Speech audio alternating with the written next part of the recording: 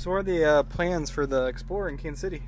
Now that we're back with it, so technically, as it sits right now and has been for a little while, the transmission is hurt.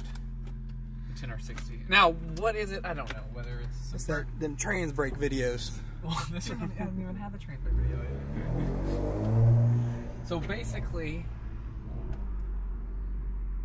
it's got a crazy rough flare. I can't dig the car. I haven't been able to dig the car for a few months now.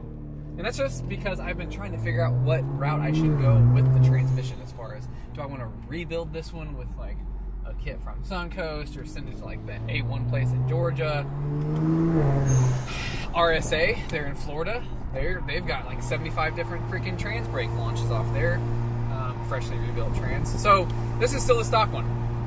55,000 miles on the stock motor and trans in this car that I have obviously fully documented online, just rip. So it's finally time to do something. I didn't service the fluid probably soon enough. I probably did that a little bit too late, but no big deal. So I have a buddy here in Kansas City at a local dealership who's going to make sure to take care of me. It's who I use all prior to. That is my boy Josh Sweet. So he's going to take care of me. We'll get the transmission fixed. My goal is to have this thing running long enough. I want to order a 2024 Explorer ST. The front end's been refreshed a little bit. The back end's refreshed a little bit. The interior's refreshed. So let's start over with a brand new Explorer ST, and we'll mod it just like this one. Hopefully even further, we can make it quicker. The tuning has only been going upward since 3 years ago, so everything's going to be better tuning-wise for the longevity of the car. So yeah, that's the plan. Get the transmission fixed and drive it until I can get a 2024 Explorer ST.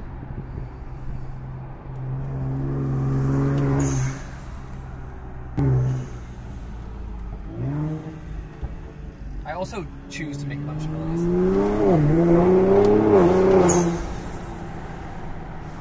This sounded really good. Pretty sure that way you heard it. We'll get heard a little bit. We'll do a little second gear. Told you. She did tell me They're both looking, they're like, what the fuck? Hey, you got... What's the deal here? This is the reason why we got to get the trans fixed. So this is what they would call like a flare. So from third to fourth, this is what she likes to do.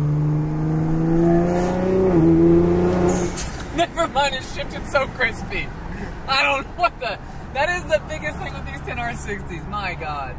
Okay, hold on. Let's swap it over. It's like when you take it Sport. to the shop and they say they can't get it to duplicate. I'll get this one to duplicate, I think. Let's try it again. Oh, right in the bridge?